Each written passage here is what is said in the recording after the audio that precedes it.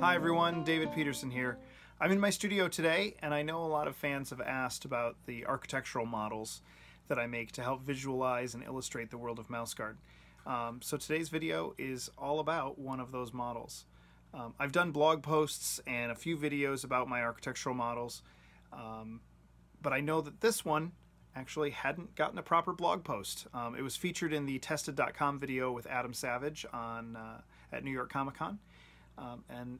After getting home, I realized that I never did a real blog post about this one. So this is a column that was part of a Coin Horde chamber that was in a Legends of the Guard cover. And I was having a hard time visualizing this room. I wanted it to look like the treasure trove from a Tolkien story or a classic D&D adventure. And I knew that there would be just a pile of coins and then the body of a long dead weasel. But I needed some architecture in there, and I didn't want it to be overly described, but I didn't want to under-describe it and kind of fake my way through it. So I needed to build a model. And the one that I built, instead of building a whole room, I just built one column with the idea that I could draw out a grid on my drawing table and then move it incrementally with a camera fixed, take lots of photos, and then in Photoshop layer all those photos back together and have a complete room. The inspiration for the room was an actual column that came out of a Masonic temple. I used to work at an antique architectural salvage store in Ypsilanti, Michigan, and they had a column very much like this. And so when it came time, I was thinking about different kind of columns and architecture and things that would be interesting, and that column from my old workplace came to mind. So I started constructing this. Now, I know people are really flattering and say that my models are detailed and intricate, but it's actually pretty simple. It's made out of only three things. It's made out of chipboard. Down low, the dark brown parts are chipboard. Chipboard is what the back of sketch pads and drawing pads are made out of. In fact, whenever I finish a pad of Bristol board, I tear off the cover and keep the pad over in a little spot in the corner of my studio as scrap and material for making models. The next thing is basswood. Now, basswood is a nice clean wood that is sold for a lot of dollhouse making and hobby enthusiasts.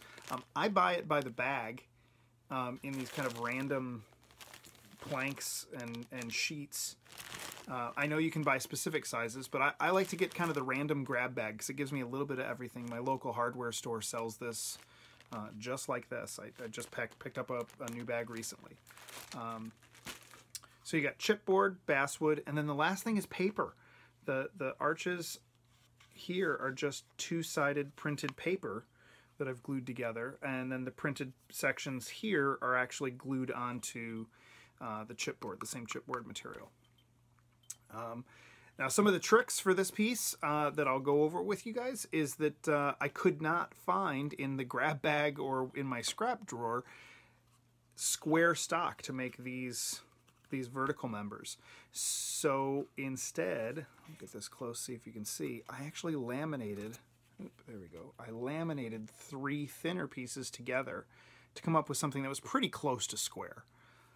But I had to laminate all of those to get what I needed, which I think is an important thing when you're modeling. You don't always have exactly what you need. Sometimes you have to fabricate it. Sometimes you have to fabricate it more than you really should.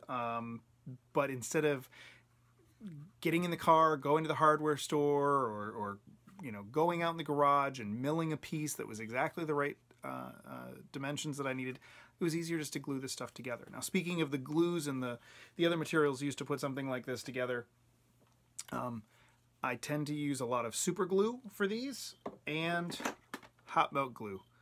I do a little bit of either rubber cement or glue stick to get the paper glued together and double-sided or adhered to the chipboard.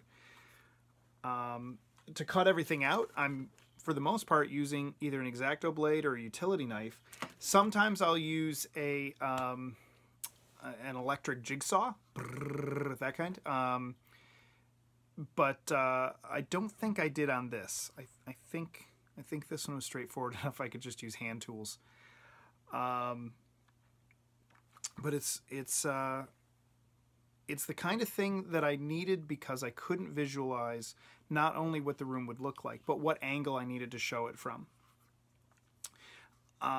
You can get a lot of impact from what angle a scene is drawn from, where the viewer is, whether you're low or high or medium or tight or close, or tight or far away. All of those things matter. They're storytelling.